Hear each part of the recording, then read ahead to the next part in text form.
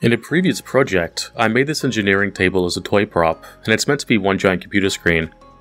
It came out quite well, and I'm going to be making a lot more computer screens in upcoming projects, so I wanted to perfect the process, and figured I'd make a quick tutorial for your own projects. We'll go through all the details in a minute, but your basic options are between overhead projector slides or Waterslide decals as the basis for your terminal screens. The OHP slides are just clear pieces of plastic that'll go through your printer, depending on brand of course.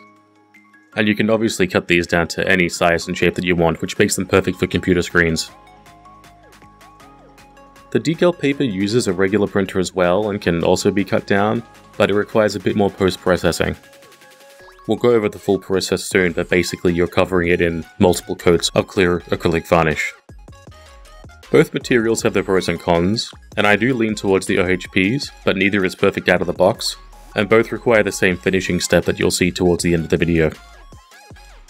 Before we can look at the OHPs though, we first need some graphics that'll appear in our screens. I tried out Critter for this, which is a free Photoshop alternative. It works okay and it gets the job done, but there's a few quirks to the interface that just make the whole process a little frustrating though. But we do get this Autobot symbol designed and then sent to the floor printer. It's important to note that you can generally only print on one side of these OHPs, and with the brand I'm using there's a small notch in the bottom right corner that shows you which way to put it into the printer. I also designed and 3D printed two types of holders for these screens. In my mind, I want these to be freestanding holograms, but we'll see how that effect plays out.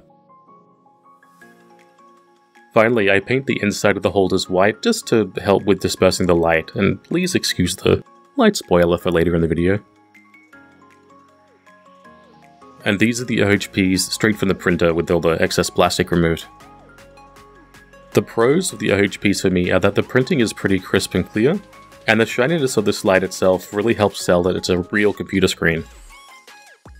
The obvious con though is that it's way too transparent, which is only emphasized when you place it in front of a white background. As I said before, neither the OHPs or water slides will work straight for the printer, and both require a post-processing step, but I wanted to show you where we're starting with these. If for no other reason, this may be the effect that you're going after. But maybe that'll change with some lighting. I wanted to try them out first with these tea lights because they're very common and popular for other people's builds. They're also low cost and require zero electronics experience. The rainbow LED has some interesting effects, but it doesn't really produce the hologram effect that I'm going for with this.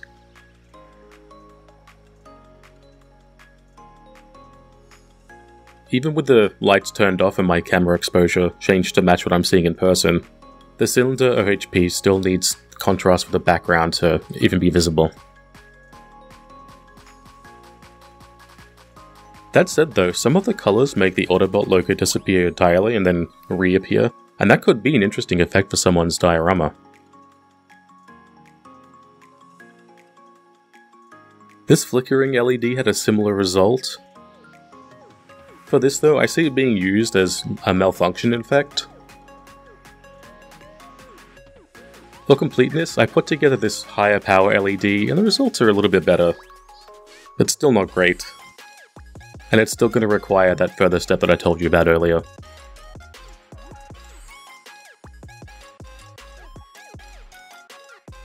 The semicircular design that I made isn't much better, but it is helped by the fact that you need to put a white background on it.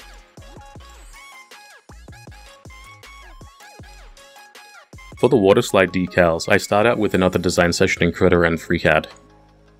Maybe I'm just too used to Photoshop, but Critter was a real pain in the butt with just trying to add text to a decal, and I don't think I'll bother using the software again. Let me know in the comments if you know any other free Photoshop alternatives. I've just discovered Photopea and it looks interesting, but let me know your thoughts. And on this test, I'm going to have a tall computer terminal with two screens on it.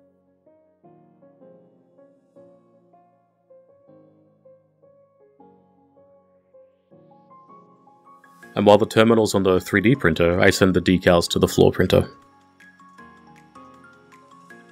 The decal paper is essentially clear film on a paper backing. And after you soak it in water, the decal will slide off this backing and you can place it on another surface, hence the name Waterslide Decal.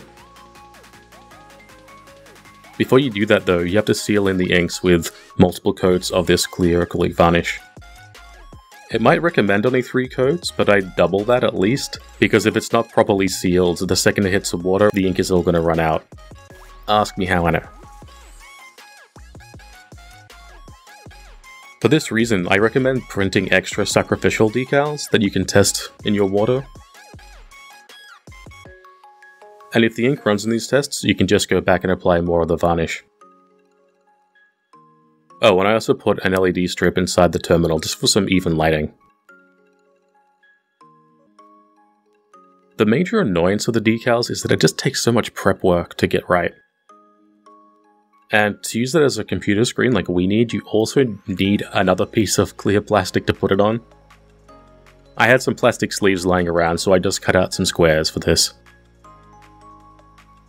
To apply the decal, you want to soak it in water for 30 to 60 seconds, although other brands may recommend different times. Basically, you're just waiting for the edges to start curling up. The pro tip is also to dunk the plastic surface into water and have it wet, and that's going to make sliding the decal on so much easier. If the decal's stuck to the paper and you're a little skittish about dunking it back in water, you can just run a blade along the edges just to loosen things up, and then you'll be golden.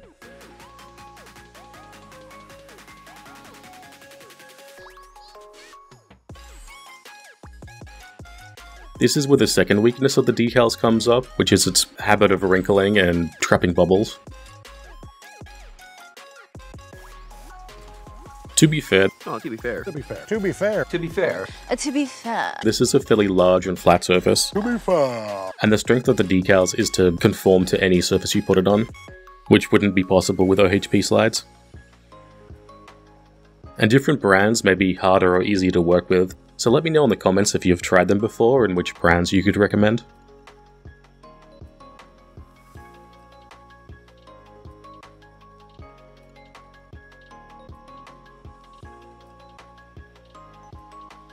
At this stage in the process, the decal paper is a little more opaque than the OHP slides, but it's similar if worse quality than the OHPs for a lot less work and time. The other advantage of the OHP slides is that they retain the glossiness of the plastic, which continues to sell the screen effect, even when the power's off. So while decals have their uses, and you should still keep them in mind for certain applications, I think I'll be sticking with OHP slides going forward. And so let's look at how we can improve the effect of all of these screens. The problem we have with both OHPs and the decals is that they're just too translucent, as well as the fact that they just don't light up very much. And the solution is actually ridiculously simple and comes in a can. This frosted glass spray can be found in any hardware store or online, and you can probably find a similar product in craft aisles. You spray it on in several light coats like you would any spray paint, and this takes 3 to 4 light coats. And I imagine you could probably achieve different effects by having fewer or more coats that would affect the opacity. And these look fantastic now. One of the OHP problems was that they just weren't legible before, especially that dark one. But here, now they'll both work in dioramas even when they're not backlit. You'll also notice that they still retain some translucency.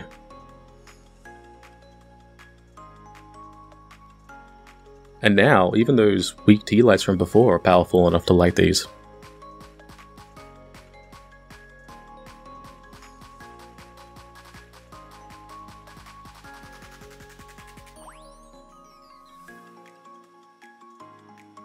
And again, I adjust the camera's exposure to match what I'm seeing in person.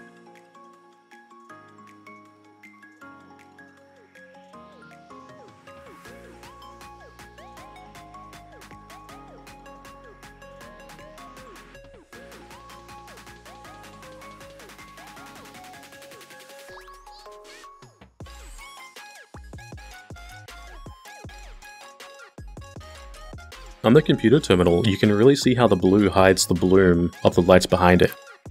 The black isn't as opaque as I'd want, but that might just require some more coats of spray. Overall though, these results are fantastic, and it confirms for me that OHP slides are going to be the technique I use going forward. For completeness, I'll discuss some of the other things I tried to add opacity. The first was to use some sandpaper to scuff out the back of the plastic. I also had a glue stick on hand and figured I'd just see what happens when it dried. And it didn't do much. The sandpapering had some effect, but it was actually pretty negligible. It's also quite time intensive for the result that it gives, and I think it'd be hard to get consistent results with this, especially across dozens of screens. The next thing was a technique I saw on Technology Connections, where Michael wanted to frost up the glass of a lamp, and in it he created a concoction of white glue, water, and white paint.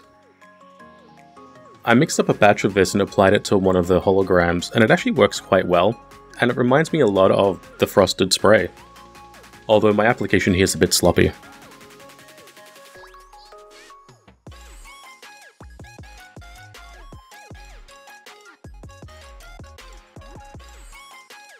I also experimented with some black paint instead of white just to see, and well, that was a non-starter.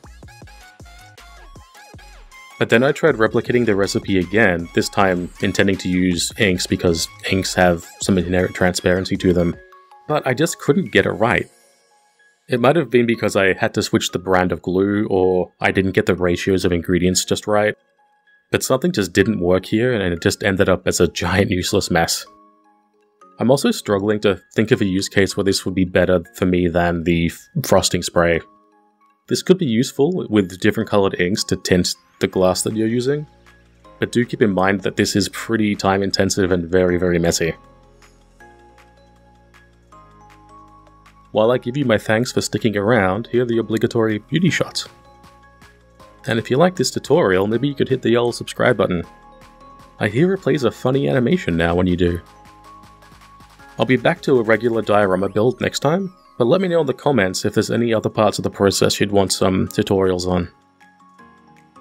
And just for a note on my schedule, I'm aiming to upload every 2 to 3 weeks, so I hope you stick with me. Thanks for watching, and I'll see you in the next one.